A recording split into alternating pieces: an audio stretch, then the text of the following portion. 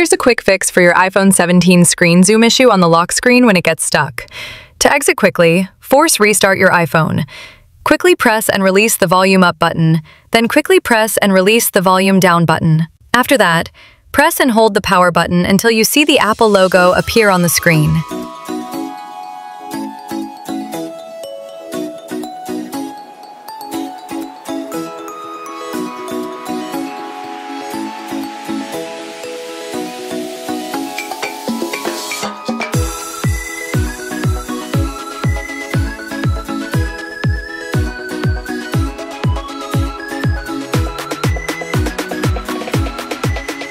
Now your iPhone screen should be back to normal. Normally, you can access the zoom screen using 3 fingers. Just arrange your 3 fingers like this and double tap on the screen to zoom in or zoom out. Scrolling with 3 fingers only works when the zoom screen is active, as you can see here. Once you're back to normal on your iPhone home screen,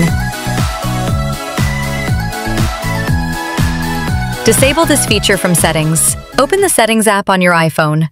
Scroll down to Accessibility. Find the zoom option and turn off the toggle. That's it!